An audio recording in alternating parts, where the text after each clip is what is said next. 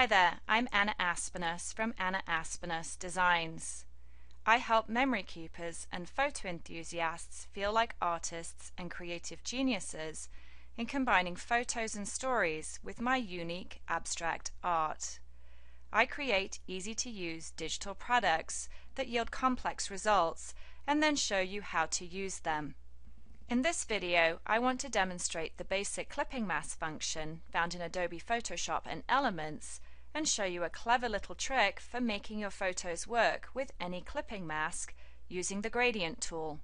I will be working in Photoshop Elements version 11, but these techniques can be duplicated with minimal variation in similar versions of Adobe Photoshop or Elements. What are clipping masks?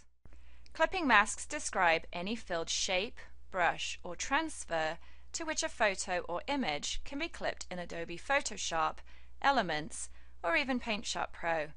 The transparent pixels in the layer masks areas of the image, enabling the image to assume the shape of the clipping mask.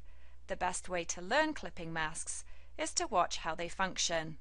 I create a line of clipping masks called FotoBlendz. These clipping masks offer distressed and/or blended edges, making it really easy for you to blend your images into artsy digital background papers. These masks can be located in the clipping mask category of the Anna Aspinus Design store at oscraps.com. In this layout, I clipped a black and white image to a FotoBlendz clipping mask and incorporated the gradient tool technique for a quick approach to creating a blended layout. You won't believe how quick and easy this page was to put together. Watch the following steps. The basic clipping mask technique. Create a new 12 by 12 layout at 300 dpi. Go to File, New, Blank File.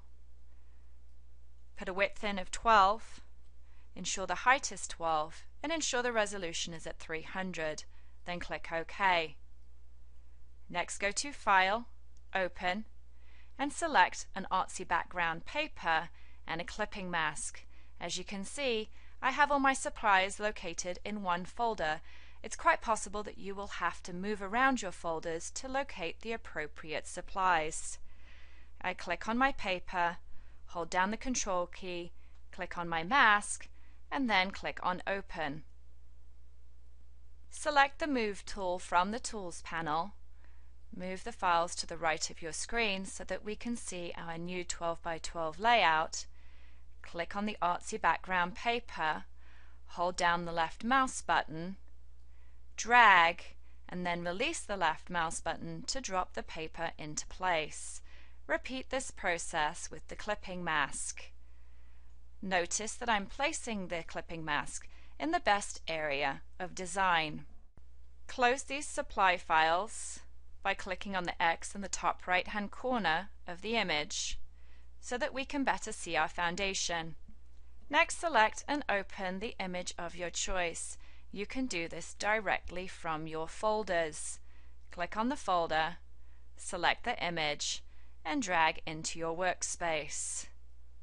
From here, ensure you still have the Move tool selected, hold down the left mouse button, drag and release, and place over your clipping mask. Close out the original photo layer, and to clip the layer to the mask, go to Layer, Create Clipping Mask, and notice now that the photo conforms to the shape on the underlying layer. You can also press Ctrl+G buttons simultaneously on your keyboard to clip the image to the mask. In Photoshop, you will need to press Ctrl+Alt+G, and if you're on a Mac, use the Command button instead of Control. Notice now that this clipped photo is denoted by an indentation and a downward-facing arrow in the Layers panel. The gradient tool technique. Some of the important details of my photo are currently distorted by the blended edges of the mask. We can try and solve this problem by resizing the image. Select the Move tool from the Tools panel.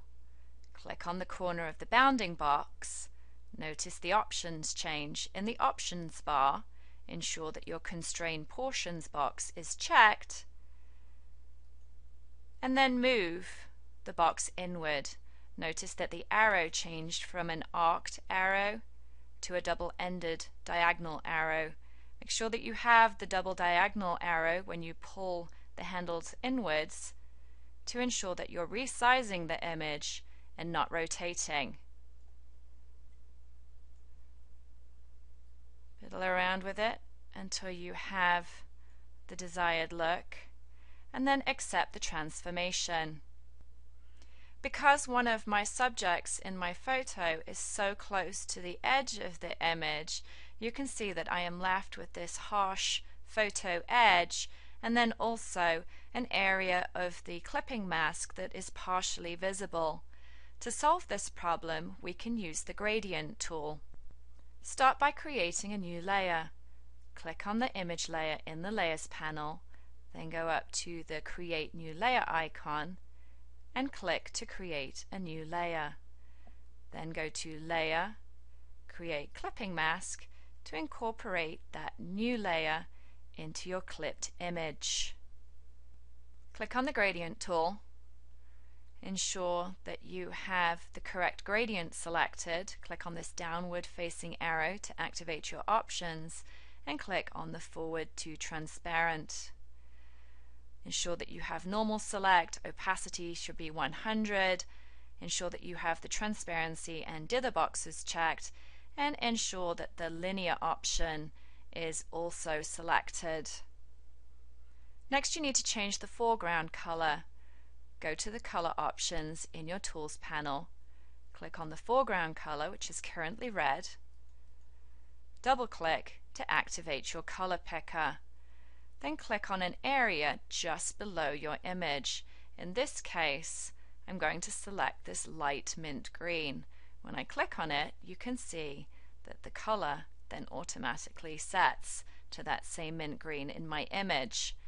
Click OK, and then ensure that you have that new layer selected, and then click, holding down the left mouse button again, drag and release to create a gradient, and continue doing this until that you have covered up that harsh edge of the image, as so. And you can see that that provides a pretty nice solution to our original problem. You can clean up any remaining harsh edges, such as this one on the left hand side, using an eraser tool and a soft round or distressed brush. Click on the eraser tool in the Tools panel. Notice that your options change at the bottom of your screen. Click on the downward facing arrow and either load the brush of your choice or use an existing one. I'm going to go with this Art Play Palette Sky's the Limit brush 19. Select it, click on the image layer in the Layers panel, and then just lightly brush over the edge to remove that harsh line. Embellish your layout. I added a title from Love Scripted number 1, added embellishments such as this key, tape and button from Art Play Palette Destiny. They coordinate with my artsy background paper. I added some stitching from Urban Stitches number 6 and then completed my layout with the date and my journaling. See, I told you clipping masks are super easy. However, if you have any questions, please feel free to contact me at anna_aspinus@yahoo.com. And if you know of anyone who might benefit from this video, please help them out and share this link. Thanks for watching, and I'll be back sharing more techniques soon. As always, thanks for supporting my art.